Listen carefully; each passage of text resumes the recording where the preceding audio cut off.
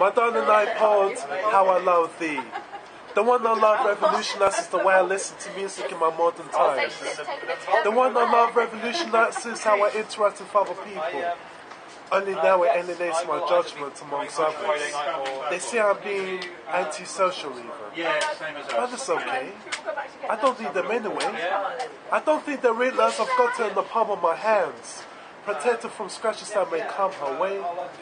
So I've created a concealed bubble for you and I to control our own private space, where I don't have to face the next door neighbour in the passenger seats. My darling iPod, how I enjoy pressing your buttons that turns you on like a hot kettle. Sprung up the sleepy playlist as you shuffled them up randomly. Now just set it to repeat. Repeat the minds of an R&B lover.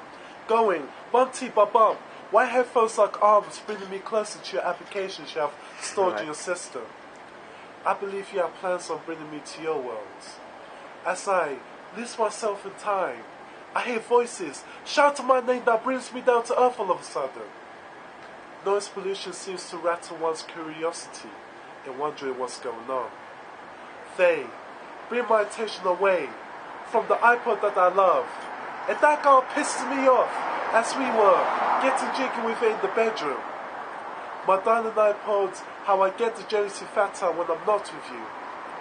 Probably an unknown user could be around your time, pushing your buttons and making you feel high. My darling iPod, how I love for the use of entertainment that fulfills the enjoyments we've shared. How I love for the use of information when the clouds are going to say rain upon us. I love for the use of mobility because we start together like Bonnie and Clyde on the ride to the stars as the music elevates us into new heights above the rim. So I asked about me and Miss Sony Walkman. Well, that's something about my ex-player who's only limited on changing tapes they use around the iTunes, like it was computer love. It left me bored and withered, so I had to find something I could take my eyes off, but your seduction managed to seduce the money I had planned for my uni tuition. I had to find something I could devote my time in place of solitude, away from prying eyes, who may easily snatch away for their own pleasurable needs. Fuck, I might say. Why be with them when we've got me to look after you? Also my time to need is giving my all. So you see, all these years I've wasted being with you, being loyal to you. And this is the thanks I get from an inanimate object?